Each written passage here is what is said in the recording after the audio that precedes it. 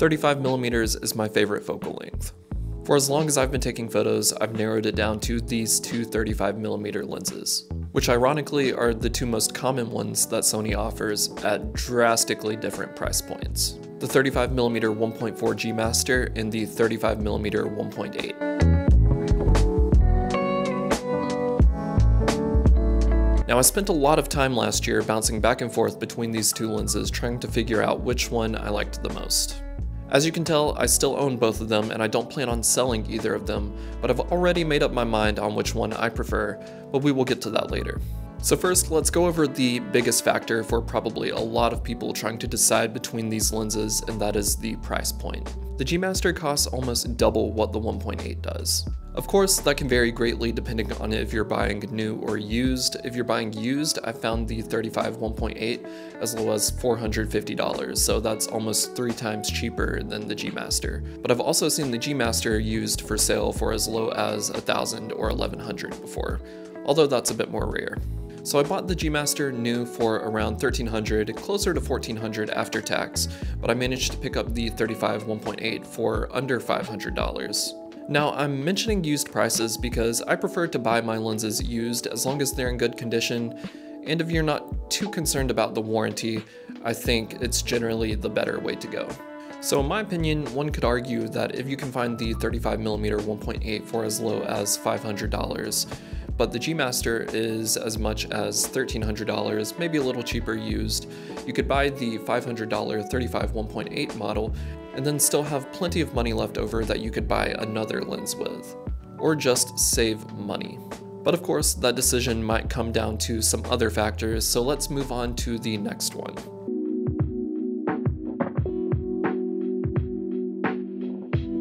The difference between the size of these two lenses is obviously very, very noticeable, and it's also the main reason I considered picking up the 1.8 in the first place.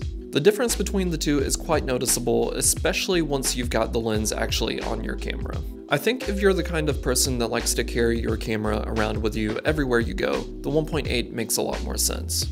But then you could argue if you want to go with a 35mm lens that is even smaller, but then you're sacrificing that 1.8 aperture. The G Master makes a lot of sense for people that are maybe shooting weddings or taking their camera and their lens out to do a very specific shoot where you're working on some kind of set, which happened to be my case for a while when I was primarily just taking my camera out when I'm doing shoots with models. Then I gradually moved over to carrying my camera with me more and more.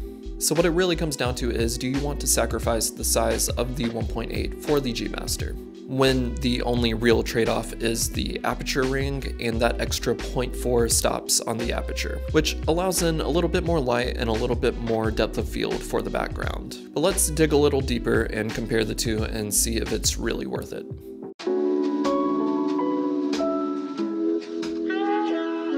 So I'm going to come out and say it. I believe if you're buying this lens just for that 0.4 stop difference in terms of light coming in and the additional background blur, it's not really worth it. I think it's a dumb reason, and a larger aperture alone does not make a lens better. What does make a lens better is the true optical quality. And the G Master does live up to its price point. The 1.8 is not quite as sharp, but I do believe it also lives up to its price point as well, coming in at half the cost. When comparing image quality, the G Master is better, dare I say almost perfect.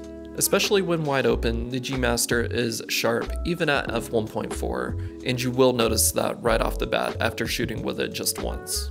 The f1.8 is still very, very sharp. If you're shooting wide open, especially portraits, it's still going to look fantastic, but you really need to stop it down to about f2.8 to f4 to really see just how sharp this lens is. One thing I did notice is that the G Master looks like it's almost 2mm wider than the 35 1.8. I did not move the tripod in between shooting with the lenses, so that's just something to take note of that actually surprised me quite a lot. The one problem that I have noticed that the 1.8 does really truly suffer from, that is chromatic aberration. Of course, as you stop down to f2.8 and f4, the chromatic aberration becomes less and less noticeable, but it can be very, very noticeable at f1.8.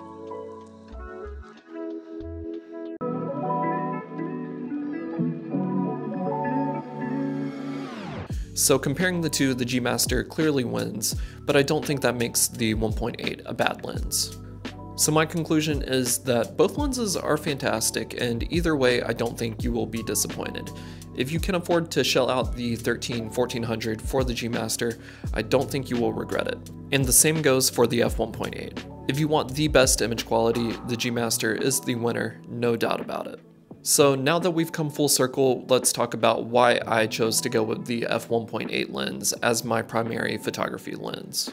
If you've been watching my previous videos, you will know that this comes at no surprise because I've been using the 1.8 for a long time now. The image quality from this lens is still more than good enough, and I found myself bouncing back and forth between the two lenses for one reason only, and that was the aperture ring.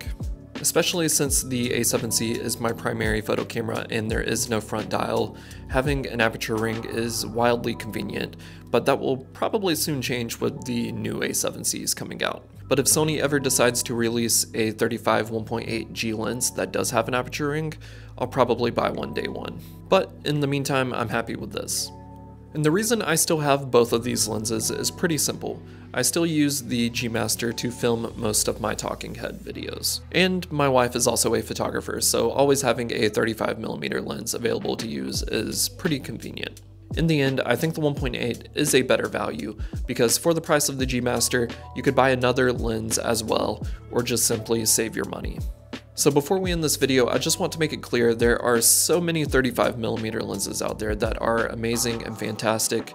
I chose to make this video because these are the two primary 35mm lenses that Sony offers. If you want a 35mm lens that is cheap and also offers a 1.8 aperture, you can pick up the Samyang for like $300.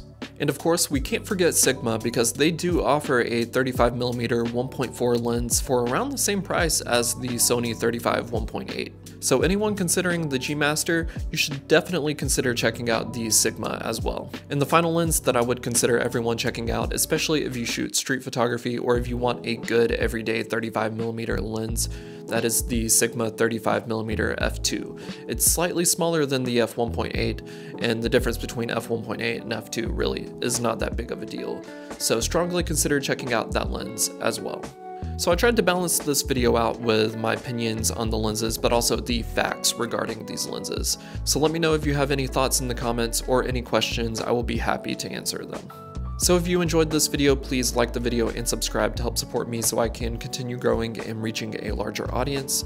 And I hope I could inspire you guys to get out and take more photos. Go on, shoot.